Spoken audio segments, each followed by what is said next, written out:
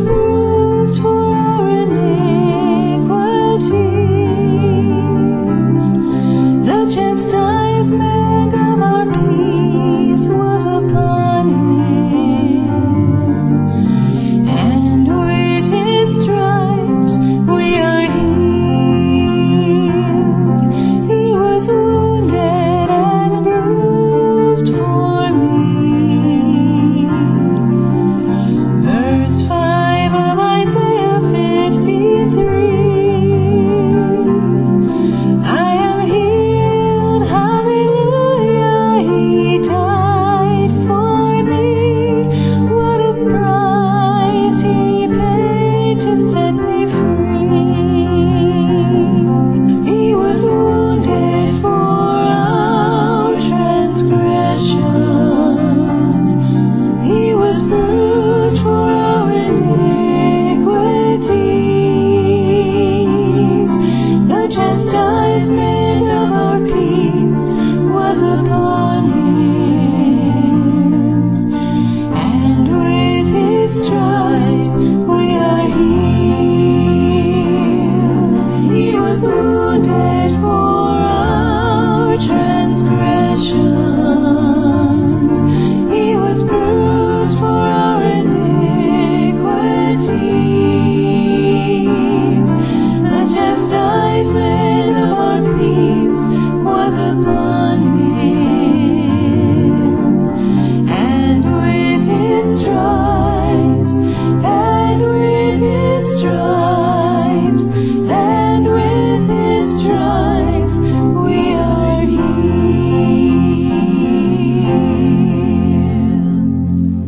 Hello everybody and welcome to a new broadcast from Hour of the Truth with Joggler66 and with Inquisition Update, or Jörg Glissmann and Tom Fress.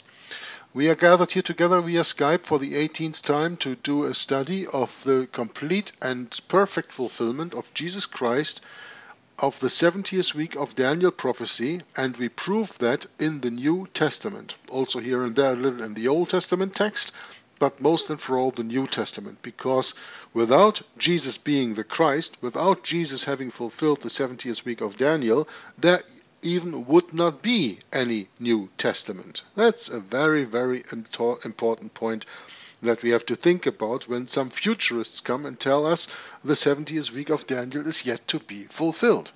Don't be deceived. And I think that is the same tone that Tom will tell you also, the same subject. Welcome to the broadcast, Tom, and I'm very glad to have you on again, and we are doing this now for the next probably 18th time.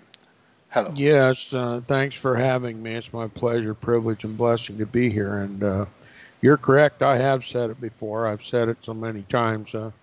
I'm sure people are probably getting tired of hearing it. But the gospel has gone to the Gentiles. It's been in the hands of the Gentiles for nearly 2,000 years.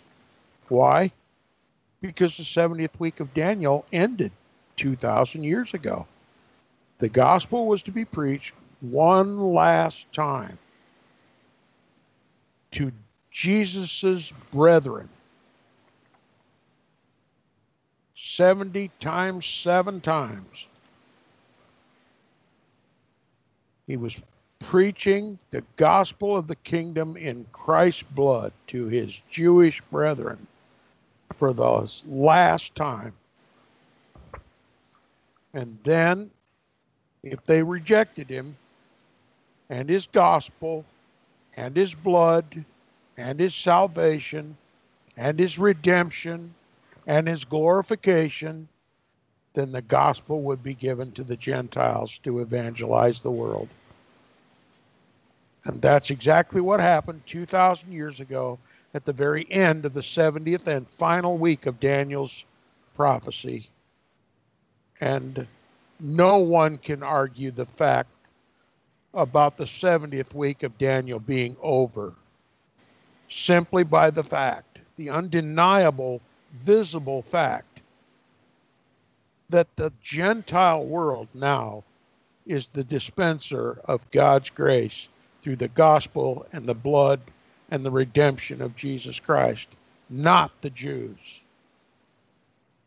And this is proof positive.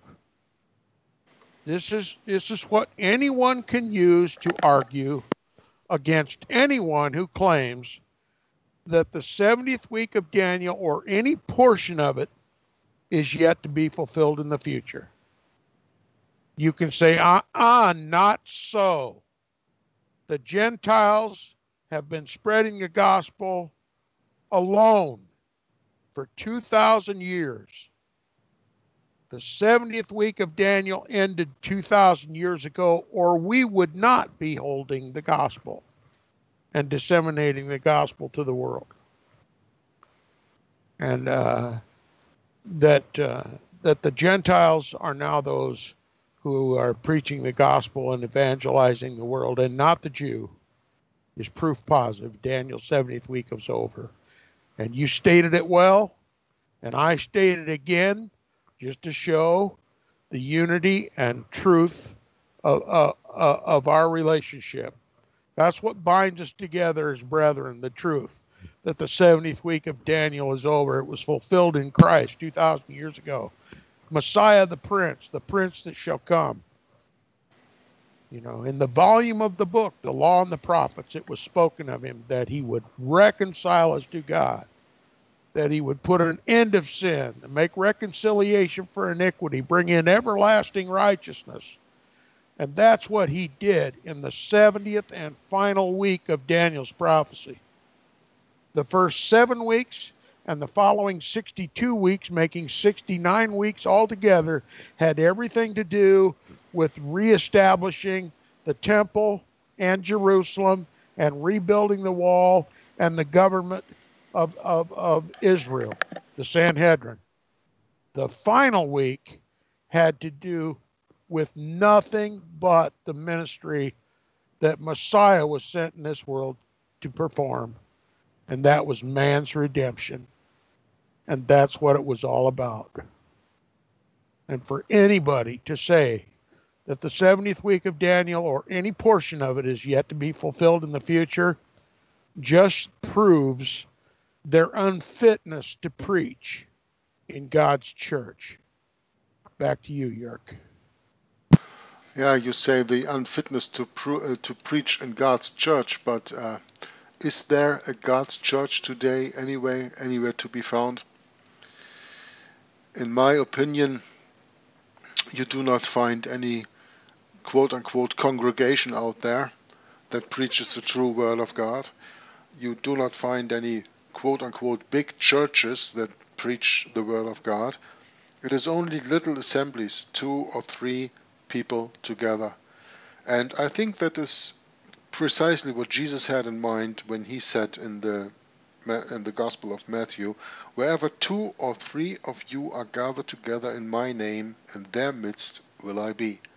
That's because right. when he went away, he sent us the Comforter. So when he says he will be in the midst of those 2 and 3 people, that means that he will send the Comforter. He is there in the form of the Comforter. He is physically in heaven, but his Spirit, the Holy Spirit, is here with us, leads us into all truth if we diligently study his word, study the Bible, study his truth, and understand that Jesus is the Christ, that the papacy is the Antichrist, that he fulfilled Daniel's prophecy 2,000 years ago of Daniel chapter 9, especially verses 24 through 27, and that with him going to the cross, it is all finished. And then the prophecy is sealed up and locked away until the end of time, until only one who is able to open the book, Jesus, will open it and will show to the world, see, I told you so. Exactly right. That's going to happen in heaven. The book of Revelation, it discovers that truth to us, that no one is authorized to remove the seals of the scroll of Daniel's prophecy. No one is to open once again that prophecy or that vision.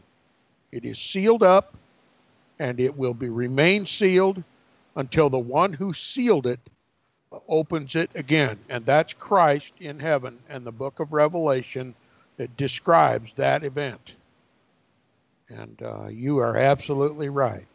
That's when all eyes will see, every knee will bow, every tongue will confess that the 70th week of Daniel was fulfilled by Christ in a 7-year period.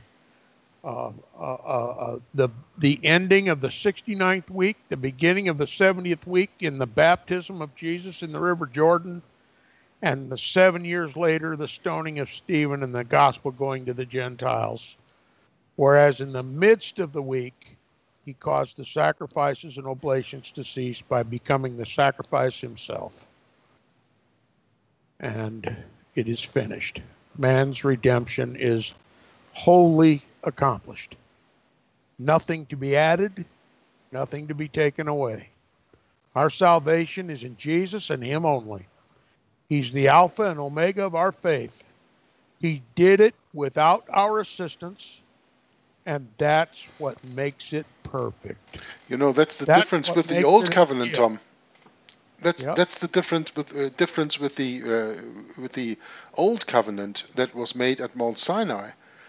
That is why this everlasting covenant had to be sealed by Jesus Christ, or had to be fulfilled by Jesus Christ, because the old one was faulty. It included man. Man was not responsible for his salvation, don't understand me wrong, but man was responsible for acting certain rituals to make sure that he understood God's plan of salvation. But man changed these God-given rituals. These rituals are written down in the book of Leviticus, the third book of Moses. You know, it's called the Levitical law, and it included man. Man was not part of his salvation; he never was. But man was there to perform these rituals to show to the other men, when you do this, you have a sign of or shadow of things to come. And that shadow is Jesus Christ, when he will be the perfect sacrifice. But what did they do? They built sun images. They used animals that were not clean. They even used swine, if I'm not mistaken. I think that is historically recorded in books outside of the Bible. And we know that they went away from the law of God, and they went to worship Baal. So man broke the covenant he had with God. And God then had to renew the everlasting covenant, and man had nothing to do with it. And that's the point. When Jesus went to the cross, he went there without the help of any man. He shed his blood without the help of any man. Whereas opposite, the blood of sheep and goats and bulls was shed with the help of man. But this time, no man had anything to do with it, because God knows if man has anything to do with his own salvation, let's put it this way to make it even sharper in the understanding of the listener, he will screw it up. That's right. Every example given in the Bible where man participated in the Temple Mount worship always ended in disaster. They either perverted it, or they began to see it in an unholy light, like somehow or other the blood of lambs and goats actually did atone for sin, where it was never intended to teach that fact. It was always intended to teach that the blood of lambs and goats were typifications of the lamb slain from the foundation of the world, Christ himself. And they began to look at the sacrifices on Temple Mount much like a Roman Catholic looks at the sacrifice of the Mass, that it somehow redeems them from their sins. That the wafer and the wine that is drunk by the priest somehow is the literal blood, body, soul, and divinity of Christ, and literally takes away sin, independent of Christ. And that's nothing but damnation. And the ritual took on a whole different meaning. The example given to them of Moses to sacrifice lambs and goats and pigeons and doves and confess their sins and to have them washed away by the high priest was not a typification of Jesus, but was efficacious in and of itself. They began to have all their faith in a ritual. Now look, if the blood of lambs and goats had the power to wash away sin, then Christ died in vain, did he not? You see what they did? They misconstrued that which Moses gave them, that which God gave them in the law, a substitute until Christ came. And any Jew who understood God's law of animal sacrifice would have been very anxious to give up animal sacrifices and that whole bloody mess on Temple Mount and just believe in the one sacrifice that takes away all sin for all men for all time and never make a blood sacrifice again. That's true salvation. Man has no part in it. Christ did it alone. Even with his own disciples resisting him from going to the cross, he performed his prophetic role as Messiah, Redeemer, priest, and king. And now it is finished. It's over. No more sacrifice for sin. And if you believe there's another sacrifice that must be offered, whether you're a Roman Catholic giving sacrifice of the Mass or a Jew on Temple Mount in Israel giving animal sacrifices, you've simply repudiated, you've rejected the blood of Christ shed once and for all men, for all time. Jesus was the sacrifice to end all sacrifices. And it says in Daniel's prophecy that very thing. He will cause the sacrifices and oblations to cease. And that's how we know how to identify any false religion. If that religion offers anything by the way of sacrifice for redemption or for some restoration of peace and obeisance of a God is a false religion. You can instantly recognize every false religion by simply observing whether they make sacrifices or not. God's people who have been redeemed by the blood of the Lamb wouldn't think to make a sacrifice. It's understood that they would be rejecting the blood of the Lamb of God. And we abhor any such proposal. And yet most, if not the lion's share of Christians today, take the same attitude as the Roman Catholic Church. That for the redemption of the Jews, they need to make sacrifice, just like the Roman Catholics do. Now, obviously, the Roman Catholics don't sacrifice a live animal like the Jews will do. But a sacrifice is a sacrifice. Whether it's bloody, like the Jews do, or an unbloody sacrifice, like the Catholics do, a sacrifice is a sacrifice. And it is designed to replace the sacrifice of Jesus. It is designed to deny the sacrifice of Jesus. And here we have the whole Christian world, Catholic, Protestant, evangelical, charismatic, every brand of Christianity, looking forward to the day when a Jewish temple will be built on Temple Mount and animal sacrifices restored. Think about it. You can't get more deceived than that. Think about it. Horror of horrors is the reality of Christendom today. You can't underestimate the delusion of Christendom today. You can't overstate it. And I will no longer participate in it. God has graciously brought me out of that delusion. Thank God Yerk has never been in that delusion.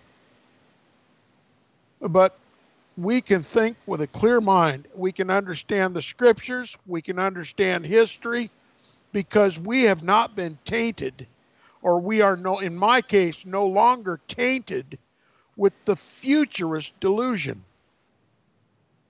We know there is no future fulfillment of Daniel's prophecy. Any talk of a future fulfillment of the 70th week of Daniel, or any portion of it, is the most rank apostasy and the greatest deception since the Garden of Eden. And it denies that Jesus was the fulfillment of the 70th week of Daniel 2,000 years ago. Therefore, he was not the Messiah. Do you see the ultimate goal of futurism? It is to cause you to deny that Jesus was the fulfillment of it. That it was not Jesus who brought in everlasting righteousness. That it was not Jesus who caused the sacrifices and oblations to cease. That it was not Jesus who brought reconciliation for iniquity. It was not Jesus who put an end to sin. That can only be done in the future by someone else. That is the whole purpose of futurism. To get you to deny the Christ that bought you, the Christ that redeemed you, the Christ that saved you, the Christ that glorified you, so that you will die in your sins. That's the whole purpose of futurism, is to undo what Jesus Christ did 2,000 years ago. And to get you to utter with your own mouth that Jesus is not the Christ. If you say that the 70th week of Daniel is future, you have already said that Jesus was not the Christ. Back to you, Yerk. And when you say that Jesus was not the Christ, you deny that Jesus Christ has come in the flesh, and that means that you are led by the spirit of Antichrist. That's right. And that's why the Bible says we have to measure every spirit against the word of God and see if they are of God. Because there are good spirits, or a good spirit, and there are bad spirits. And you have to test these spirits against the word of God. And if that spirit that leads you weekly into your congregation, into your gathering of what you call church, into that community of ecclesia, whatever name you want to put on it, whether you're in a mega church or just in a home church or wherever you are, and there people say that the 70th week of Daniel is yet future, then you should recognize that as a lie. Because your spirit, if it is the Holy Spirit that leads you into all truth, as Jesus Christ promised us before he went up to heaven, that he will send the Comforter, will lead us into all truth. If that spirit does not lead you into that truth, you are following a wrong spirit. And there are many wrong spirits, because there are many fallen angels. There are many so-called ministers of righteousness, who are fallen angels who just perform works for the fallen head angel, Lucifer, who became Satan when he fell on the earth, and Satan is transformed into an angel of light. The Bible says that. Now, where do you expect to see an angel of light? in your church, after the pulpit, preaching to you the Word of God. You expect a man of righteousness there. But if you do not test the words these so-called minister of righteousness teaches you, when you don't measure that against the only correct Bible that you are able to hold in your hand, if you are an English-speaking man or woman in this world, that is the AV 1611 King James Bible, and the words don't hold up, well, then you gotta go out of that church. You gotta run out of that church. And you better warn your brethren, because truth is not told there. And let's be plain about that. When you go to a church and there's not spoken the truth, what's the church then for? Isn't that a place where you can share the truth, the only truth in this world? Isn't that the last sanctuary that you have in all this world of lying and deceiving media, politics, and everything around us that indoctrinates us every day with all the lies of the devil? Isn't the church, the congregation that we have, that we flee to, the last sanctuary that we have for the truth? And what all of a sudden, if you see that even there is not taught the truth, what to do then? Well, I can tell you what to do then. Tom can tell you what to do then. Well, why not listening to Tom? Because Tom has been in that situation. I, as he said, have never been churched. But Tom has been churched his whole life. He made that experience. And what can you do when you come to the conclusion that every preacher and every teacher of every congregation you ever have been in is only telling you sugar-coated lies? Tom, what can you do? Well, I'll tell you what I did. I kicked the dust off my feet, and I've never darkened the door of another church. And I trust the Holy Spirit to preserve me and to teach me and to guide me and direct me through the written Word of God. I read the Scriptures, and I pray and ask the Holy Spirit to teach me, because I no longer trust the futurist pastors. I no longer trust the futurist congregations. I no longer trust futurist people, whether they be friends, foes, or even family. My most beloved are futurists, and I cannot trust them. I cannot sit in their company. I cannot share their beliefs. And how can two walk together unless they agree? So I've been set apart, truly sanctified. I don't know anybody in my life that's more sanctified and set apart than I am. I live virtually alone in this world. And I've found fellowship with Yerk and a handful of others. And they live so far from me, I don't even know what they look like. They're just voices to me. They're just spirits to me. And we get together, we read and discuss the Scriptures in the new light of historicism. We believe the 70th week of Daniel was fulfilled 2,000 years ago by the only Messiah, Prince Jesus. We believe that shortly thereafter, as Paul instructed, the man of sin was revealed after the restrainer, the Caesars, were taken out of the way. And we believe that the papal Caesar, who now rules and reigns over God's heritage and over the kings of the earth, and who persecutes the saints of the Most High for 2,000 years, has been drunk with the blood of the saints and the martyrs of Jesus.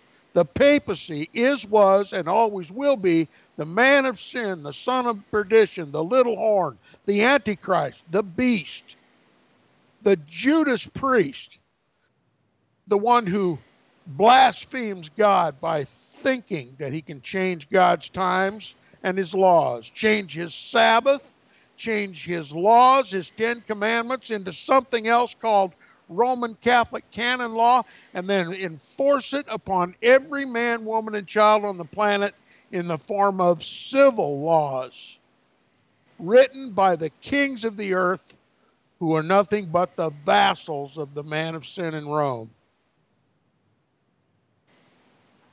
And it becomes our spiritual bounden duty to preach Christ and Him crucified, the redemption that He alone gives, and to preach against the Antichrist and the kings of the earth over which he rules.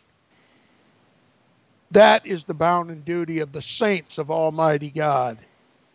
And that's what the saints of Almighty God have done throughout the 2,000-year history of the quote-unquote Church of Jesus Christ, the saints of Almighty God, those who have been called, those who have been chosen, those who have been sanctified, those who have been justified, and those who will be glorified at Christ's return.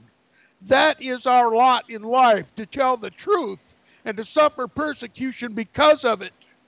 And the ground, the earth is soaked with the blood of the saints and the martyrs of Jesus who have done just that.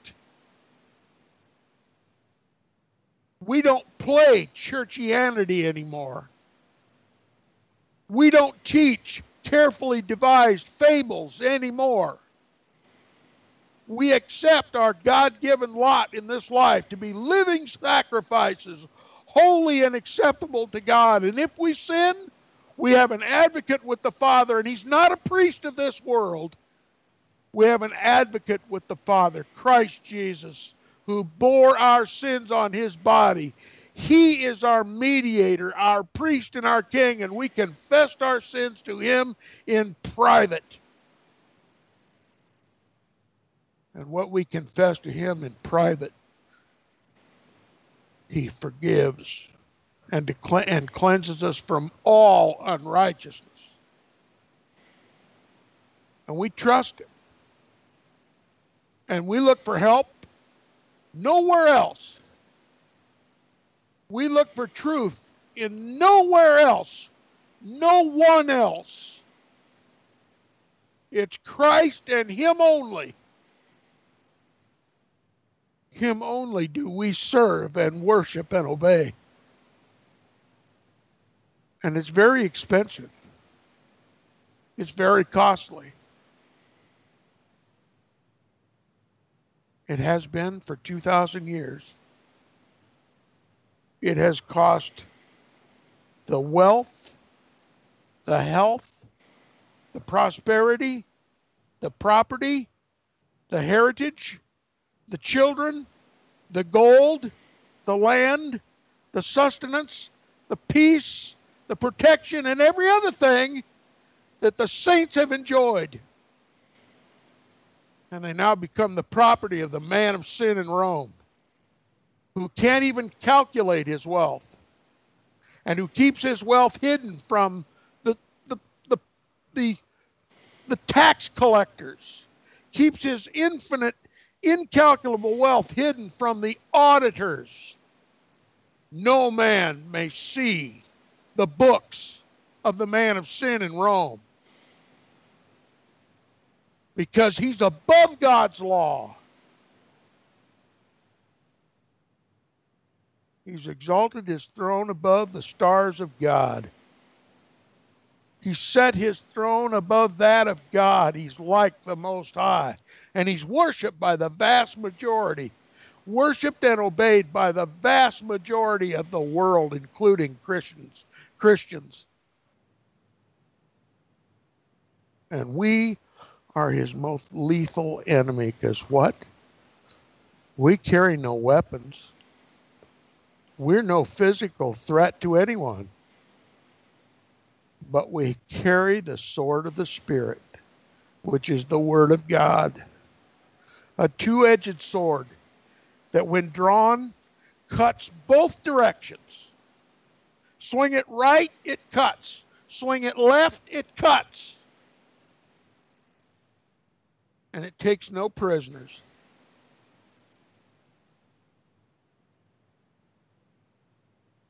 That's what it is to be a saint in the kingdom of heaven. You lose all your earthly loyalties, all your earthly patriotism. You realize that the kingdoms of this earth will soon be the kingdoms of Christ Almighty. So why put your faith and hope and trust in a temporary, earthly, sinful, wicked, finite kingdom? Why not place all of your hopes and trust in the kingdom of Christ, so far invisible, but which will soon be revealed to every eye on the planet? I've already made my allegiance with the king of that eternal kingdom. It's the only kingdom that will ever bring in Christ's righteousness. It's the only kingdom in which I will ever be truly free. It's the only kingdom that will ever give me the righteousness of Christ and the riches of the universe. That's where my faith, hope, and trust is now. And you know what? It was a gift. No charge. It was free. And it can't be taken away. Back to you, Jörg. Yeah, the gift was free, Tom. The only thing you had to do was to give up the lies in this world. And we can assure the listener that we don't sugarcoat the truth in this broadcast, and we are not speaking politically correct, but the truth is not politically correct, because political correctness is the lie of the devil, and we don't sell the lies of the devil, we sell the truth from Almighty God. And that's why we go into the paper that we've studied already a few times, and today is the time to, I think, go in again of it a little bit. And it starts with a question. We are still analyzing Daniel chapter 9 verse 27. For the overspreading of abominations he shall make it desolate? What does that mean? Jesus reminded the Jews of Daniel's prophecy on abomination of desolation. This was fulfilled in 70 AD when Romans destroyed the temple and built altars for heathen abominable gods on the Temple Mount. In Matthew 24 verse 15 and following we read about this. It says, When ye therefore shall see the abomination of desolation spoken of by Daniel the prophet stand in the holy place, whoso readeth, let him understand. Then let them which be in Judea flee into the mountains. In a parallel text to Matthew 24:15, Jesus told his disciples, When you see Jerusalem surrounded by armies, speaking of the Roman armies led by Prince Titus, then know that its desolation is near. We read that in Luke chapter 21 verse 20. The disciples did see those very events. They were live participators of that. Luke chapter 21 verse 20 reads, And when ye shall see Jerusalem compassed with armies, then know that the desolation thereof is nigh. Jesus told them, See, your house, not my house, your house is left to you desolate. In Matthew 23:38. Thus, Gabriel's statement in Daniel chapter 9 verse 27 about Jerusalem becoming desolate was perfectly fulfilled in 70 AD. Your house is left to you desolate. It is your house because I, the God of this world, don't dwell there anymore. The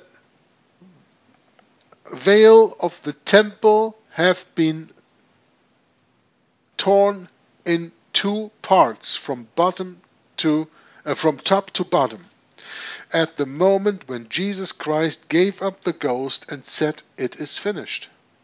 That is the moment when God left the building. No, it was not Elvis that left the building, it was God that left the building. And he left that house to them who still do not accept the once and for all perfect sacrifice of Jesus Christ, but wanted to get back in that house built of stones by men, to sacrifice and to not accept the one and only holy sacrifice of Jesus Christ. It became their house, the house of God. It was before, it is not anymore. Your house is left to you desolate. Tom, I know that this is a verse or a part of a verse, and this is an expression, your house is left to you desolate, that you very much love to explain a little bit deeper to our listeners. Yes, it says, your house is left unto you desolate. And there's no word anywhere in the Bible that God will again occupy and dwell in a temple made with hands. God said, I no longer dwell in temples made with hands. He said further, you are the temple of the Holy Spirit. In you will I dwell. Okay? Is he going to change his mind about that if the Jews build a temple? No, the Bible says your house is left unto you desolate, even unto the consummation. Now, many expositors will say that the consummation came at the end of the war in 70 AD. But I say the consummation is the return of Christ. And that house, if there is ever one built in Jerusalem on Temple Mount, supposed to be the temple of God, God will not dwell in it. From day one, it will be desolate. On the last day, it will be desolate. And every day in between will be desolate. You will not find God or his glory or anything of his in that temple. It will not be called the temple of God. It will be the temple of Antichrist. And you'll have a choice to make.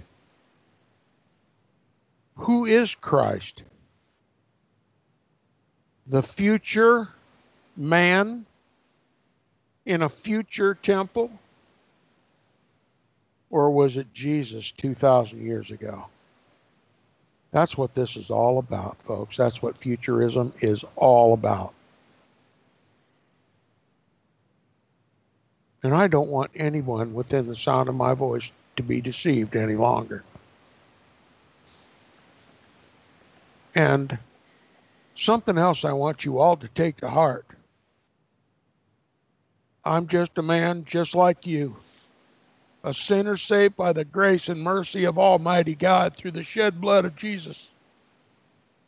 It's to him that I owe all, even my knowledge of this great delusion called futurism. Were it not for him and his mercy, I would still be believing the futurist delusion, just as deluded as the rest of the so-called Christian world, unable to help anyone. But he's delivered me miraculously. And now I understand how deeply deceived I was. And now I offer, as freely as I can make it, the same help that God gave me.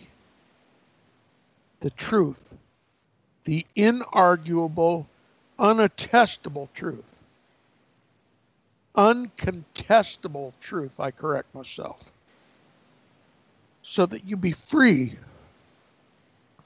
of this phony Christianity and learn to trust Christ and him alone. And there's something else. Unlike most, I don't have a book to sell you. I don't have merchandise to sell you. I don't have empty promises to sell you. Everything I think, do, and say was given to me freely by His grace. And everything I give to you is just as free. Never will I be accused of profiting from the truth and selling the truth.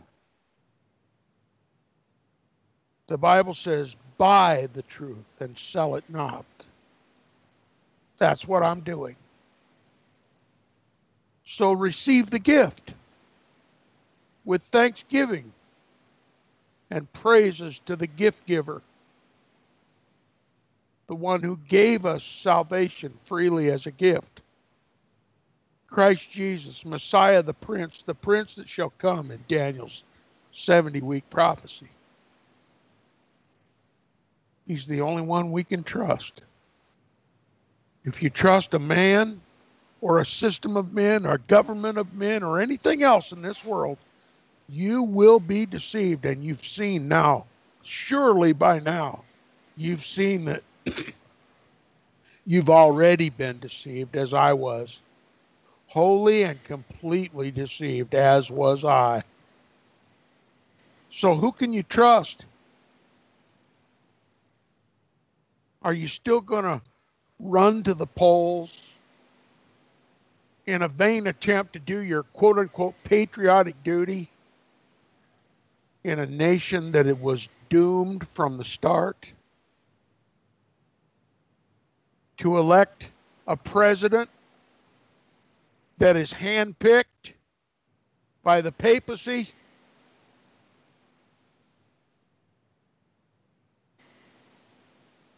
What hope is there? Ask yourself this question. Did any of the Christians of the first century run to Rome to elect the next Caesar? The answer is obvious.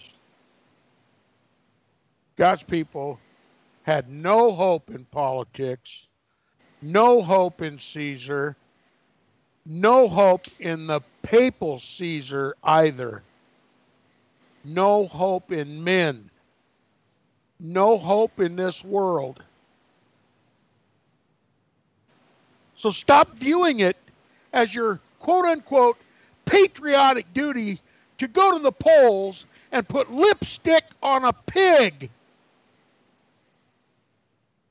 and contribute to your own delusion and a false hope that men, whether they be in your local state or whether they be in Washington, D.C., can be the solution to your problems. We got in this mess because of wayward pastors, phony priests, and phony politicians, all of them made of the same sinful flesh as we all. Stop hoping for miracles from sinful men and sinful man-made organizations and laws that contradict God's holy, eternal, and immutable law. You have no obligation but to Christ and your families and to the saints. You have a king, you have a kingdom, and you have a constitution. It's called the kingdom of Christ. And his king is righteous and holy and just. And the Constitution is written in black and white for you to read in your own language that you need no help to understand, but the leading and teaching of the Holy Spirit. That's what it is to live in the kingdom of Christ. Let loose your grip on a dying corpse called America, called the world, and prepare yourself to meet your Maker, your Savior and friend. Back to you, Jörg. Yeah, when you're speaking about the politics and people going to the polls and choosing one or the other person as a president. I think what people just have to understand in that regard is that the source of the problem can never provide the solution of the problem. That's right. And that should also make very clear to you why the Roman Catholic Church is the diabolical church that Tom and I preach it is. Because the Roman Catholic Church preaches that Jesus gave to Peter the keys, that Jesus said to Peter, on you I will build my church, on fallible man. Aren't there in the Bible at least 2, if not more, examples where Peter denied Jesus? Where he had to be rectified? Where he had to be set aright again? And on that man, Jesus Christ, would build his church? And the Roman Catholic Church says we are the apostolic succession of that man? And because on him was built the church is now built on us? Don't you see the folly in that? Don't you understand what we spoke about in the beginning of this broadcast when we said that man has nothing to do with its salvation? What is putting the man on the foundation of the church, if not that? Hey, Tom? I think exactly right. I think this is a point we should elaborate a little bit more about. This is such a folly. Everybody with 2 working brain cells can understand that the Roman Catholic Church can never be the Church of God if the Church of God is built on fallible man, because not one man is righteous. We all fall short in the glory of the glory of God. We are all born in trespasses and sins. On trespasses and sins you cannot build a righteous church. Here you already have an absolute proof that the Roman Catholic Church is selling you baloney.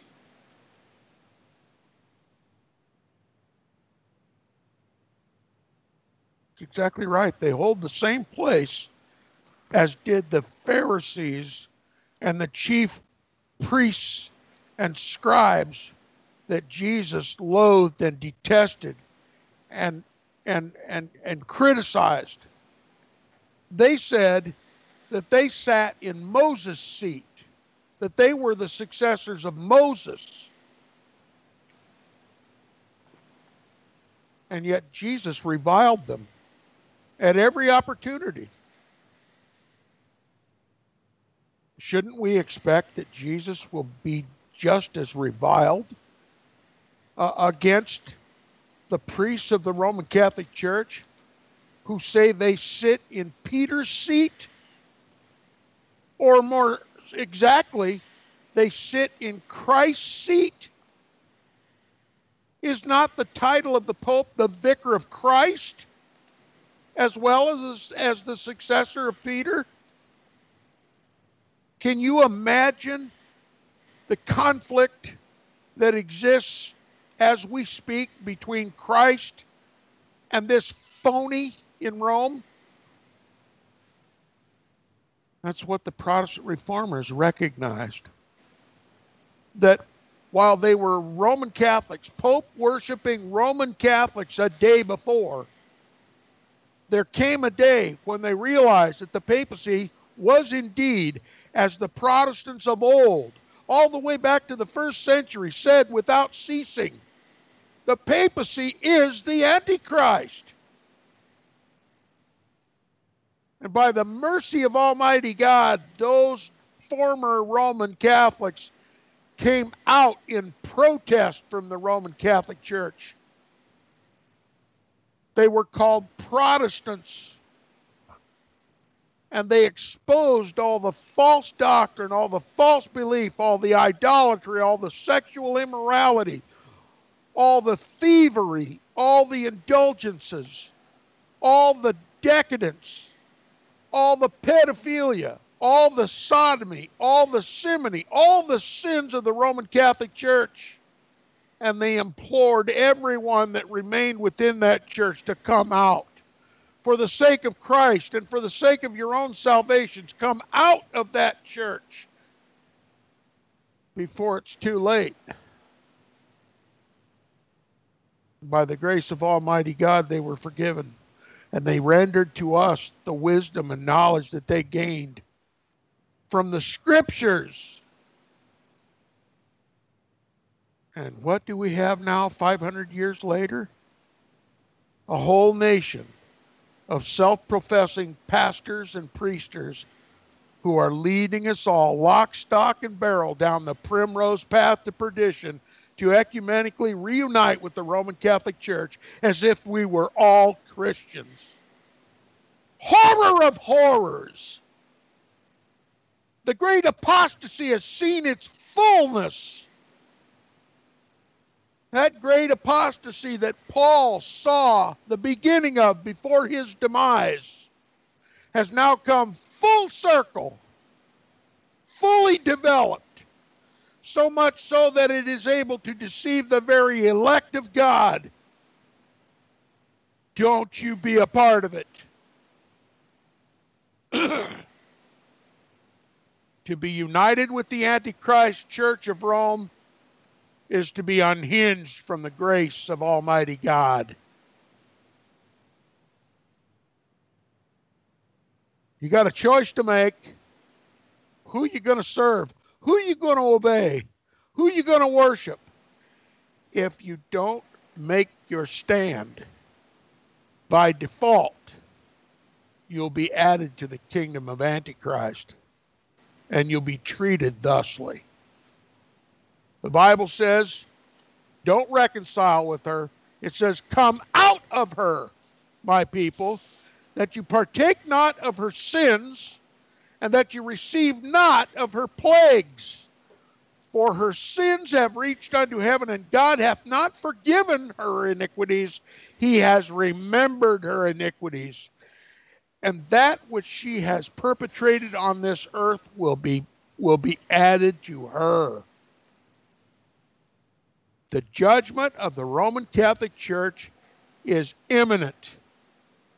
I don't mean today or tomorrow, but Babylon the Great is fallen, is fallen. God's judgment will come in an hour. It'll come with the brightness of his return and the spirit of his mouth. And the whole world will see her burning. And I wouldn't want to be within a country mile of a Roman Catholic Church or an ecumenical evangeli-belly church that is ecumenically reunited with her, because they have partaken of her sins, and they will indeed receive of her plagues. There's a terrible cost for taking light the salvation of Jesus and making ecumenical inroads with one not your spouse, the man of sin, the counterfeit Christ, the Judas priest of Rome. You cannot serve two masters.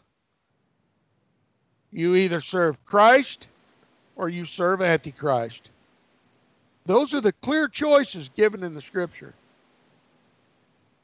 I hope somehow Yerk and I have helped you see the difference between the two, so that you can distinguish between the holy and the profane, the true and the counterfeit, heaven and hell. Back to you, Yerk. Jesus fulfilled all the prophecies in the 70-week prophecy. There's no place for Antichrist in the whole of chapter 9 of Daniel. If someone teaches you that anything in chapter 9 of Daniel deals with Antichrist, you know that you are speaking to a deceiver. In the beginning, Tom already made the point that the 70th week ended. When did it end? The 70 weeks ended in the year 34. The whole 70-week prophecy of 490 years with the final 70th week ended in AD 34. Gabriel said that the 70-week prophecy specifically applied to the Jewish people. And we read that in Daniel chapter 9, verse 24. Huh? It is about, he said, thy people and thy holy city, right? During the Lord's public ministry of 3.5 years, the Master's focus was largely upon the lost sheep of the house of Israel. It says so in Matthew chapter 10, verse 6. Behold, I send you forth as sheep in the midst of wolves. Be ye therefore wise as serpents and harmless as doves. After his resurrection, and then for another 3.5 years, his disciples preached only to the Jews. And we read that in the book of Acts, chapter 1 through 6. Okay, let me interject. He preached only to the Jews, Daniel's people. That's what it said in Daniel's prophecy. 70 weeks Daniel's are determined people, upon thy people and thy holy thy city. people. That's right. Just making sure the people don't lose the connection with Daniel's prophecy when we say Jews. Those are Daniel's people. Okay, back to you then. So after his resurrection, and then for another 3.5 years, his disciples preached only to the Jews. At the end of that second 3.5 year period, in 34 AD, the bold last prophet God sent, Stephen, was stoned to death by the Jewish Sanhedrin, as we read in Acts chapter 7. This infamous deed marked the then ruling Jewish leaders' the then ruling Jewish leaders' official rejection of the gospel of our Savior. Then, after the stoning of Stephen, the gospel went to the Gentiles. Now, Tom, we have reached an hour already in our broadcast for today. And I don't want to extend much above an hour because we know that people need a little bit distraction after that time because they are not able to concentrate for so much longer. But I suggest to you, Tom, that next time before we continue in that paper, which is still interesting, I would very much like to, if you say that's okay, to read Acts chapter 7 and the last cry of the last prophet Stephen to the Jews. Because that, I think, is a wonderful part of the Bible that gives us complete and more understanding even of really the fulfillment of the end of the 70th week, when Jesus Christ was in the Spirit teaching through his disciples, through his apostles, and through the prophet Stephen. That's an excellent idea. I very much look forward to that, Tom, because reading the Bible, reading from the New Testament, proving by reading the New Testament that the 70th week of Daniel is completely and perfectly fulfilled by Jesus Christ, as Stephen pleaded for more than 50 verses, as far as I remember in Acts chapter 7, is something I would very, very much look forward to. Not only reading, but first reading and then discussing, verse by verse, Acts chapter 7, proving to you that Jesus was the fulfillment of the 70th week of Daniel, that Jesus is the Christ, and that anybody who tells you otherwise is the Antichrist. That is then something for you to look forward to our next broadcast, and I want to leave concluding remarks of this broadcast to Tom. Please, brother. That's right. Stephen gave the Jews and Jerusalem one final witness of the truth. And it's remarkable what Stephen did and what he said. And it'll add so much depth of understanding of the appropriateness of the conclusion of the 70th and final week of Daniel's prophecy. No more gloriously could God have framed the ending of that 70th and final week than Stephen's prophetic testimony to the Sanhedrin. And after we read the account of Stephen's testimony before the Sanhedrin, I don't see how anyone can continue to believe that any portion of the 70th week of Daniel is yet to be fulfilled in the future. It'll put a period on this subject forever for you. And you can thank God for his unmerited favor and mercy for making it available to you free of charge. I'll see you next week.